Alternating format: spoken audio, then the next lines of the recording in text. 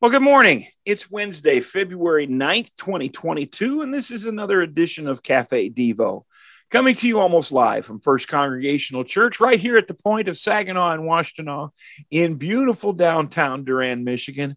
I'm Pastor Steve Wood, hanging out here once again with my pal Bugsy, and I certainly hope your Wednesday is going well. Reading once again from the book Truth for Life. It was written by Pastor Alistair Begg, copyright 2021, The Good Book Company. Luke chapter 11, verses 10 and 13. Everyone who asks receives, and the one who seeks finds, and to the one who knocks it will be opened. If you then, who are evil, know how to give good gifts to your children, how much more will the Heavenly Father give the Holy Spirit to those who ask him? When a teenager who has just gotten their driver's license asks mom or dad for the car keys, it is not typically a vague, half-hearted request. No, their mind is engaged and their will is focused. Please, can I have the car keys? I would like the car, please. I'd like to use the car. I'm asking you for the car, and I'm asking for it right now. You get the idea. Similarly, the verbs that Jesus uses to teach his disciples how to make requests to God in prayer, ask, seek, and knock, convey urgency, consistency, and clarity. It's as if he's saying, I want you to pray in a way that involves humble, persistent determination. I want you to seek and to go on seeking. And I want you to knock with an urgent sincerity. He is inviting you and I to come before our Heavenly Father and just ask. We must be careful about what we ask for, of course. When we present our petitions before the Lord, they need to be tempered by the Holy Spirit through what John Calvin called the bridle of the Word of God. In other words, the Bible teaches that we can ask in total confidence for the things that God says are good and right. Things like his help, so that we can present our bodies as living sacrifices, grow as witnesses to the gospel, or increase our desire to worship. But we must not think that we can manipulate God, demanding that he give us whatever will make our life easier or wealthier.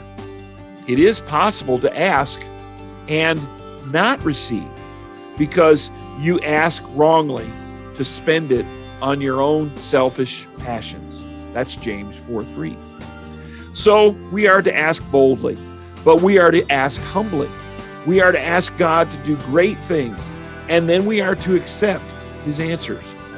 There are good reasons why God will not always give us what we ask, even when what we ask is good and godly. Our prayers are not always in accordance with his good and sovereign will. We cannot always determine what's best for us, but God always knows what's best for his children. Therefore, when we bring our request before him, we must look to his word as our roadmap and remember that he is working to bring about his purposes and his will in our lives and to conform us to the image of Jesus himself. So come before God. Just ask humbly, openly, honestly in prayer, and then allow him to work and to do his will. For further reading, check out Colossians chapter 1, verses 9 through 12. Now, Father, we come before you on this Wednesday, and we thank you for it. We thank you for your love and your grace. We thank you for your presence. Thank you, Lord, for your word and for the opportunity to spend a few minutes in it with you. We invite you to move through this day with us, Lord. Redeem it for your purpose and guide us as we seek to serve you and be a blessing to others. We make our prayer in the name of Jesus. Amen. Well, that's going to do it for us on this Wednesday edition of CafeDevo. If you listen close, you probably heard my coffee is gurgling on the Keurig behind me, so I'm going to go get that cup. But before I do, I want to remind all of you that First Congregational Church goes live tonight with our Wednesday night live stream. It goes up at 7 p.m. right here on Facebook or over on Zoom if you prefer that platform. We'll be there as well at the very same time. So we invite you to come join us for a little conversation, a little prayer, and a little Bible study as we continue our journey through the book of Revelation. Hopefully you can join us. It's always a good time, and you're most welcome. For now, this is Pastor Steve Wood signing off. God bless you, my friends, and I'll see you tomorrow.